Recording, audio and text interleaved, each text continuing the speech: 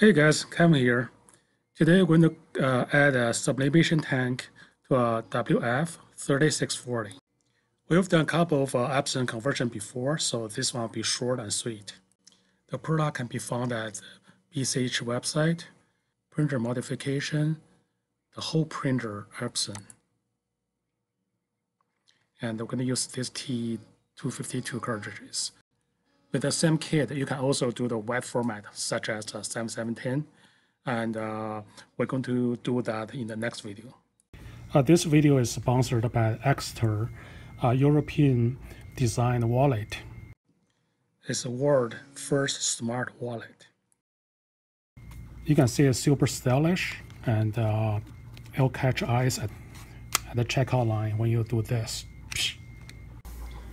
If you cannot find your wallet, you can use a smartphone to ring it up, and also it gives you a Google map where the wallet is. Use the link in our description, and you can get an extra 15% off.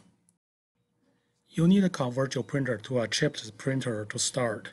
This kit doesn't include that conversion. There are a bunch of websites. I'm going to mention one, but there are many of them can do the chipless conversion.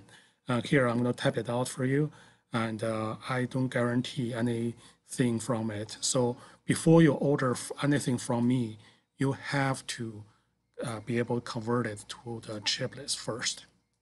And then you need to make two holes. One is between this air vent. It's right here. And the second one is here. You want to make it large enough so the tube can go through it.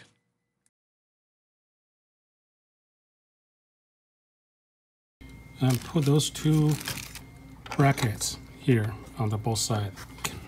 The tank will come with a small color plugs, and just ignore the color sequence of those plugs. I'm going to remove them, and we're going to use the sequence of KCMY, the black, cyan, magenta, yellow sequence. So we select the first tank to be black tank, and we're going to use a permanent marker to mark which tube is the black. And now we put this through the hole we just made, and the black always pointing towards front. Okay, so this is black. When you can see the tube halfway through, you kind of use something to poke it down.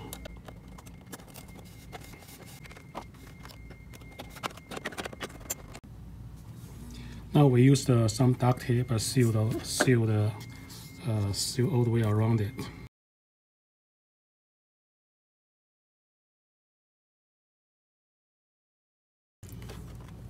So now it's easier to open and close the tank. Next, I'm going to run the tube through here. I'll use a plier to bend it outward a little bit so it's easier to work on. Remember, the black tube should be on the top. Now we can push it back.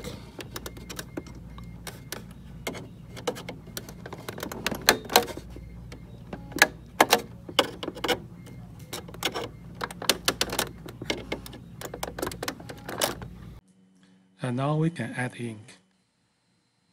We remove the bigger plug to add ink. The smaller plug is for shipping, so normally just put it somewhere safe and do not use it. And also, after you do that, just put a big plug back and close the lid. Now take out this tube and measure 6 centimeters, cut it,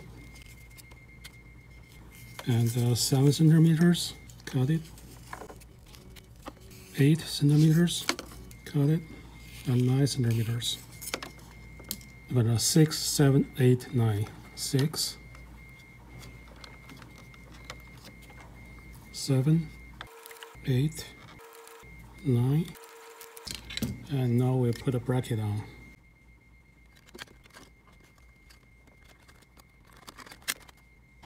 And now we put a tube in.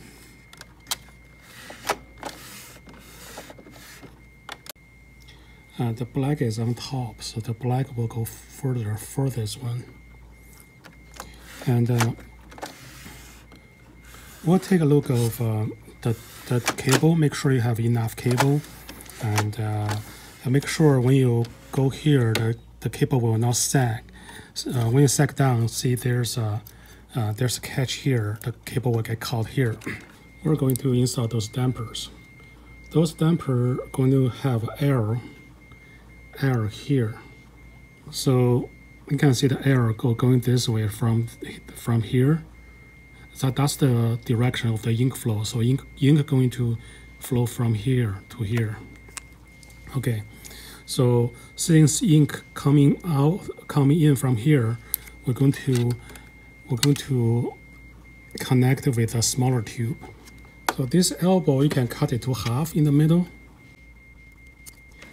And this part we use to connect a smaller tube. And this part we're going to use to connect the bigger tube. So smaller tube to big tube. And then we're going to figure out how long this tube will be. Will be about this long. Okay, before we connect to the bigger tube, we need to get ink in. So if you do this correctly, when you suck from the bigger tube, you're going to see ink coming inside. So we want to hold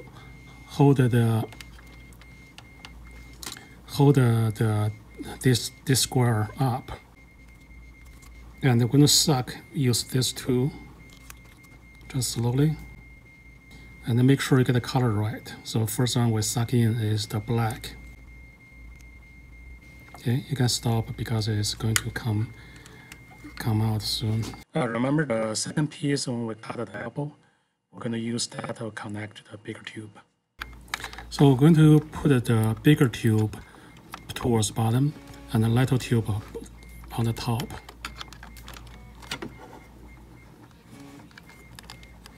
And now we're going to work on cyan.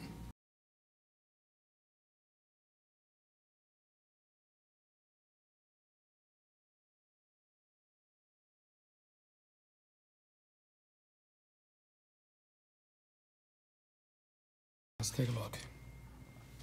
What a beauty.